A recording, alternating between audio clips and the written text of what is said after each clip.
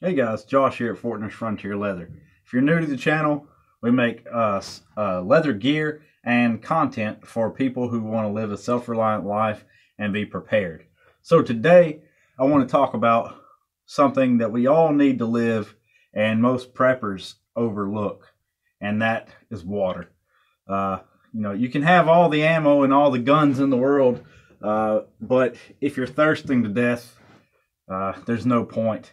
And you can make the argument, yes, well, you need the guns to defend your water. Yeah, that's true, but you need the water to live. Every living thing needs water. Every living thing doesn't need ammo. Uh, you know, and I can tell you from experience, in combat, we go through a lot more water than we probably went through ammo in weight and whatever you want to call it. You drink a ton of water, especially when you're putting forth a lot of energy and a lot of effort to stay alive. So there's a lot of different ways you can obtain and store and purify water. I just want to talk about a few today, and just to give you some ideas and get you to thinking. So we've kept water in these 7-gallon containers from Walmart, Reliance. I believe this is a some sort of Canadian company. But I like these things because they're small enough you can carry them around. I've got several of them.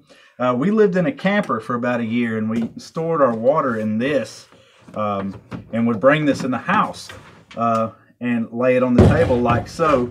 The cool thing about these is you take the cap off, and there's a little like spigot inside. You just unscrew it from here.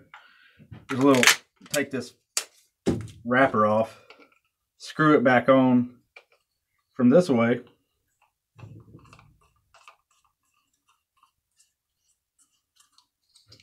and put it back on your container. And there you have it. You have a spigot on there. So when you're storing it or traveling with it, you can have it the other way so you don't break that thing off. And then when you're ready to use it, you have the spigot on there, or whatever you want to call it, faucet, and put it on the edge of the table and get your water out. So we have several of those with water in them. But the water that you have is not going to last you forever. You can't store enough water. You will go through so much water, it's crazy. Like, people don't understand how much water you need. You can never store enough. So we have some to get us going if the water were to go out for whatever reason. We have a lot of these purification tablets. The iodine will taste bad, but these Coleman ones come with a neutralizer that will kind of get rid of that iodine taste. I got a ton of these. Also, these filters like this, these Sawyer mini filters, they are awesome. Let me tell you, I have used them myself. I have drinking water out of puddles with them.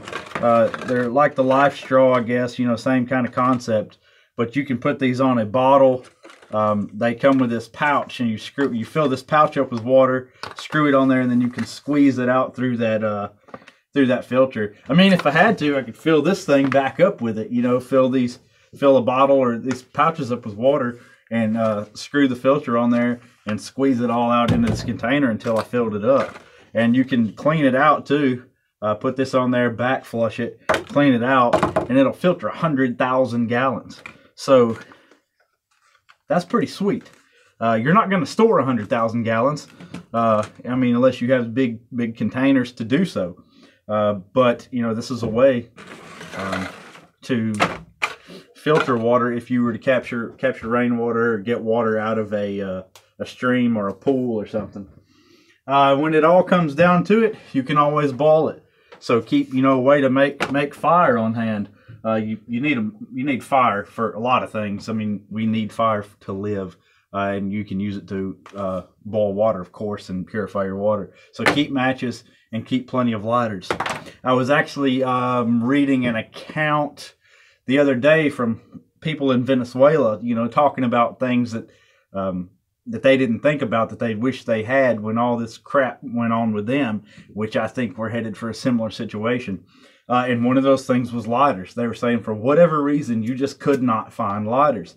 And they wish they had hoarded lighters beforehand. I also have a ton of these saved up, and these stormproof matches, I've got a ton of these.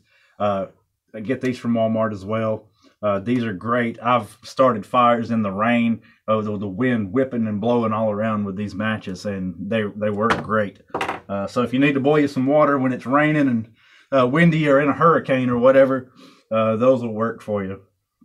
So, you know, that's just kind of basic ideas that I have multiple ways of doing everything, redundancy in everything, and even in water, different ways of storing it, different ways of purifying it, and you should be good to go. But you need a plan for your water. Mine's not perfect.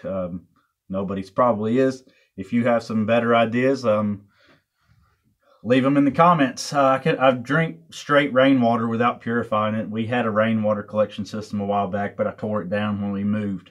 But either way, make sure you got your water squared away, because that's your number one prep. Many of you already know this. This is for those that don't. Share this video with people you love and people you want to be prepared. Be sure to hit like and subscribe. Head over to our Patreon page at patreon.com/Fortner'sFrontierLeather to stay tuned for more exclusive self-reliance and leatherworking type content. Stay self-reliant.